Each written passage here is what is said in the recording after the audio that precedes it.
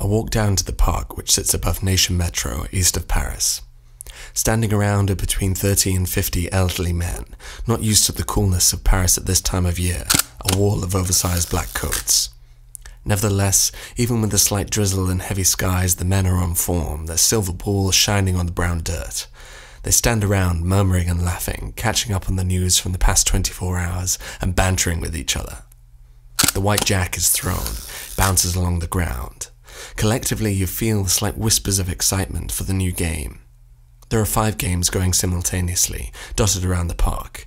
Each game has a clique. Each clique has a specific type of man. The traditional Frenchmen, the Romanians, the younger fellas, and finally the slightly drunk players.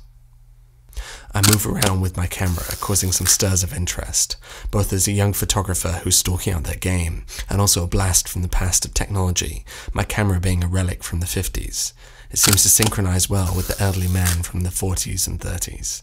An old man chats to me about using film, but it's just small talk. The game has started, and it's imperative to concentrate on the play, and to not distract the player. The first man steps up. Black leather jacket, black trousers, black flat cap. The typical outfit of the elderly Parisian man. He steps up to throw the ball. Tack. It delicately hits the white ball. Such precision, such skill. He walks away with a slight smile. Obviously the regular, the master. The men around watch the next players come up. They seem to be in some sort of trance at the play, their emotions being carefully hidden. You see some who are pensively invested into the game, almost as if they'd put a large bet on. But there's no gambling.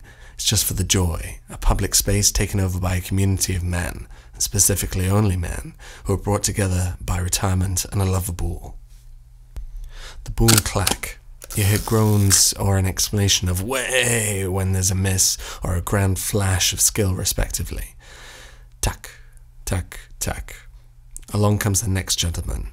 You feel the men around take specific interest in his play, his heavy silver chain on his wrist giving him that alpha-style look, his walk of a wide stride and loud voice illustrating he's a big player in this park. I hear Boules clicking in the background. Silver bracelet aims, pitches, licks his lips and launches the ball up into the air, maybe 20 feet or so. Smack! His subtlety of his shot is aligned with the subtlety of his jewellery. His grace leaves something to be desired. The previous skill of all the other players is demolished in this one move, sending all the silver balls flying, leaving his next to the white jack. The winner, his dominance reasserted, his hands clap together. The men congratulate and regather their ball. Some losers look on in slight dismay, annoyance yet also interest in the man's technique.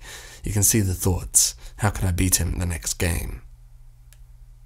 My camera clicks away, the men not noticing. The next game commences, the drizzle continues, the group remains still. A beautiful and quirky time capsule of Paris.